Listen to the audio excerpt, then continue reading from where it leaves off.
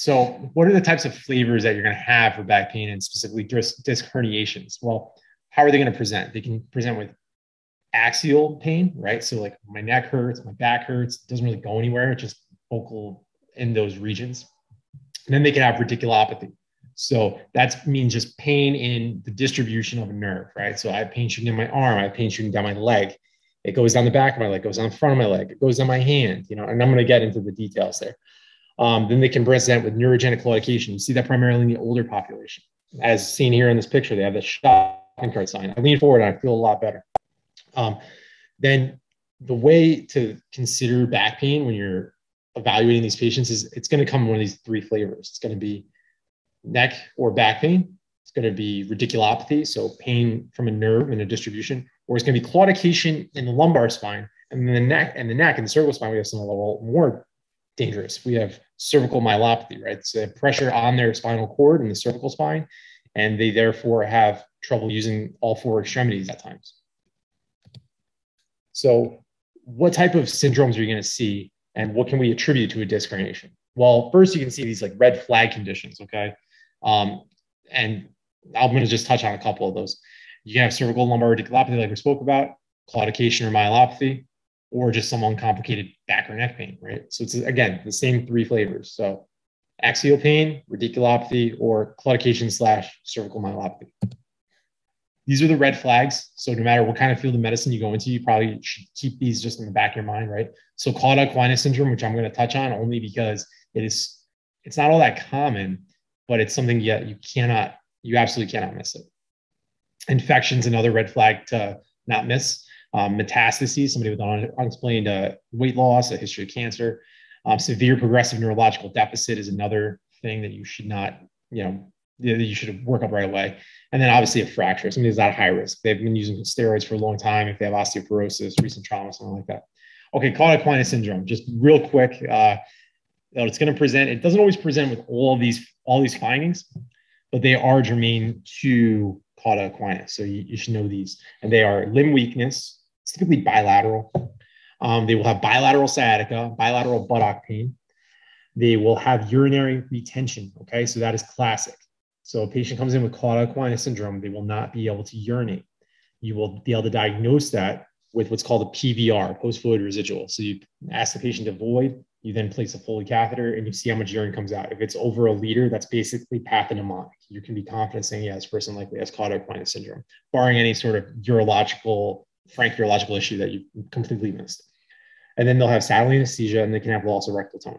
And a couple of things about rectal tone, when you're out there on the wards, especially if you guys are third years or fourth years and you're examining these patients, your rectal exam is actually important. So there's two components to it for a neurosurgeon and neurologist and somebody that's worried about something in the spine. You want to see the voluntary anal contraction. You also want to make sure that they have deep anal pressure. So there's the sensation and the motor component. So always keep that in mind when you're evaluating. To say that they don't have rectal tone is not as useful. And that can be very important if you're dealing with a patient with a spinal cord injury, okay? Those two findings can change a person's prognosis potentially. All right, so enough about that. The prevalence, again, of Cauda Equina is very rare, like 1 in 3 per 100,000, okay? I've been in practice for a little bit, attending for like 5 years, and I've seen it once. And it wasn't even my patient, I was helping out a colleague. So it's rare. Again, it's I cannot overemphasize, it's rare, but super disabling. And it's worth mentioning, it's also a favorite of lawyers. So if you get one of these patients and you're in neurosurgery, you got to take them emergently.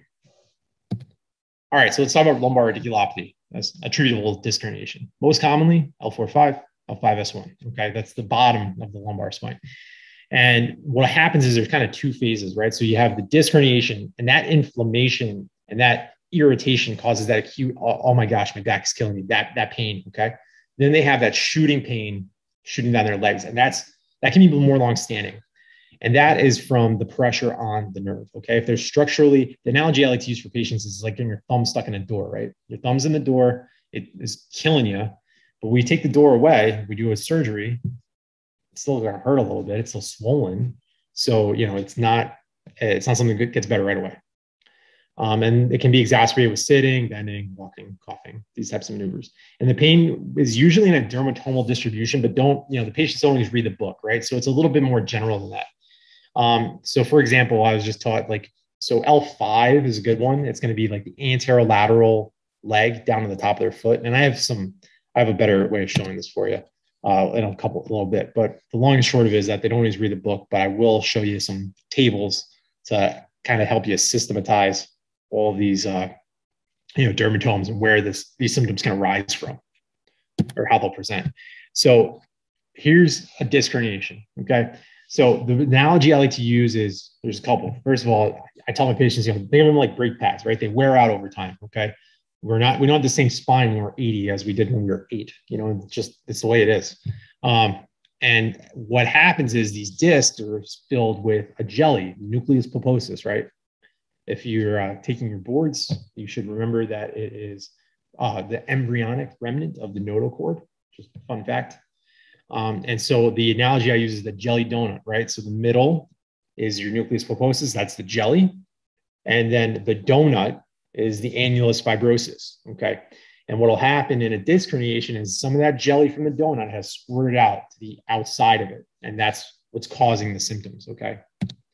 So here's a nice picture showing that, okay? So if you could see down here, over here, basically, I'm gonna try to get one of these, markers here so you can see it. All right, so here's a nerve, okay? So it's always the same order, okay? Pedicle, root, disc, okay?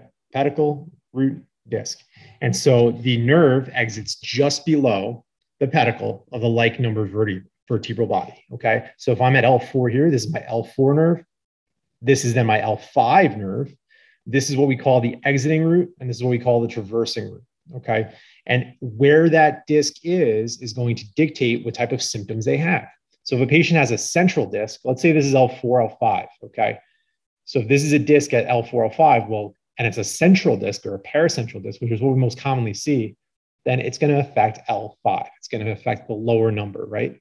If, however, it's what we call far lateral or a foraminal disc herniation, and it's out here, it's going to affect the exiting nerve. So it's going to affect L4, okay? And it's actually very critical to remember, okay? So it's pretty straightforward. So the nerve exits just below the number, the pedicle of the like number vertebral body, and then the way I used to remember it is, now I just see it too much to have to, I don't forget it, but at L4, 5, okay, if it's a central disc, it's going to be 5. It's going to be the lower number, right? And if it's a foraminal disc, it's going to be the higher number. It's going to be L4. Okay, let's get to the next slide here. All right, so here's that table I was talking about. So lumbar radiculopathy, okay? Where's the pain going to go and what kind of symptoms are they going to have? So for L4, you're going to look at the medial leg. So they're going to usually have pain that's going to be in the groin region, but really the medial upper leg, okay? And it's going to go down to the knee. And sometimes it'll go past the knee, but rarely. So see what I say when patients don't always read the book, the dermatologist says it goes past the knee, but it usually doesn't. For L5, it does. So L5 is going to be the anterolateral leg, upper leg, down the anterior aspect of the foot, of the lower leg to the top of the foot. It's classic L5. And then S1 is that classic sciatica that you hear people talking about. My rear end really hurts. It goes down the back of my leg to the bottom of my foot. That's classic for an L5 S1 disc. And so they are going to have deficits referable to those disc herniations. So for S1, they're going to have numbness in the bottom of their foot. They're going to have maybe a little bit of weakness with plantar flexion. For L5, they're going to have potentially weakness in extensor hallucis longus, EHL, as well as some ankle dorsiflexion. And then for L4, they might have some weakness in dorsiflexion. So I would be remiss if I didn't mention cervical, okay? So these are cervical discs too. So we have, C3, 4, 4, 5, 5, 6, 6, 7, 7, 1, okay? And it's similar, but in terms of remembering as the lumbar, because what happens is now the nerve exits above the pedicle, okay? So it's still the lower number. So if we're at 3, 4 and you have a 3, 4 disc herniation, well, you're affecting the 4 nerve because the 3 root's already exited. It's exited above the disc, okay? So that's something to keep in mind. And so if we're at 3, 4, it's going to be up here in the shoulder region. 5 is classically the biceps. So it's a 4, 5 disc. Deltoid biceps are going to be affected. 6, they're always going to say I have pain right here, the 6 shooter. It's a way to remember it. So C5, 6 is going to be a C6 radiculopathy. C7 is going to be the middle finger and the posterior lateral arm. They're going to have pain in their triceps. And then C7T1 as a C8 radiculopathy will be the ulnar aspect of the hand. It'll be right here. Okay. So just to keep in mind when you're seeing these patients and evaluating them, but the approach to disc herniation is the same, regardless if it's lumbar or cervical, right? We're going to try non-operative treatment, which I'll mention. And if they have, impending neurological decline or something, then yeah, maybe surgery, which, I'll address later in the talk. Hey everyone, Ryan Rad here from Neurosurgerytraining.org. If you like that video, subscribe and donate to keep our content available for medical students across the world.